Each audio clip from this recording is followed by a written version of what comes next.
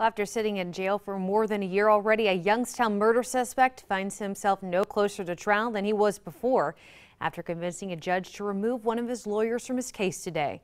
27 First News reporter Jerry Ricciuti was in court this morning and is live in studio now with the very latest on the new developments in this case. Hi, Julie. James Jarrell will be getting another lawyer, but the judge told him this morning that's the last one he's going to get.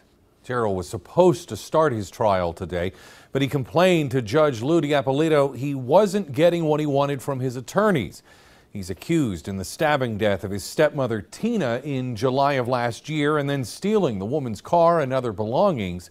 He was caught hours later by police in Pittsburgh, still driving the victim's car.